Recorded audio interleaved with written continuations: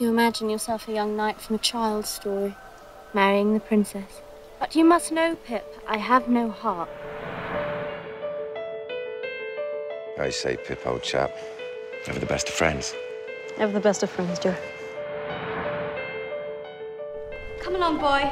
Do you wish to see Miss Havisham? Come here, let me look at you. Are you sullen and obstinate? No, Mum. He's a common neighbouring boy. You could break his heart.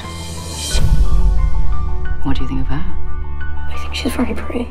You may kiss me, if you like. He has come into a handsome fortune. It is the desire of the benefactor that he be brought up as a gentleman in London.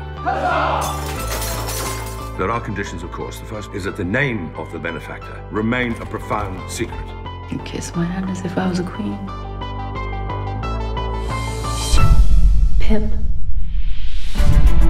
when you say you love me, I understand it, but it touches nothing. Here. I've been made that way. I was under the impression that the Finches was a club for gentlemen. Who are you? How did you get in here? I made you. I've made a gentleman of you. Is it true? You are prohibited from making any inquiries into this question. Is she beautiful? Is she graceful? Do you admire her?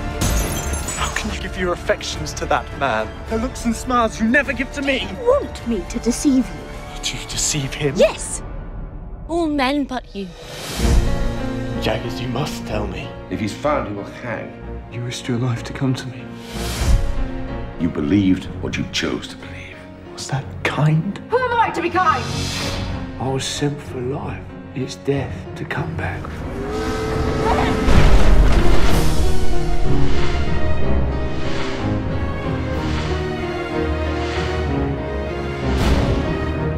I stole her heart away and put ice in its place. It's not natural. It is natural in me. Yet still, I love you.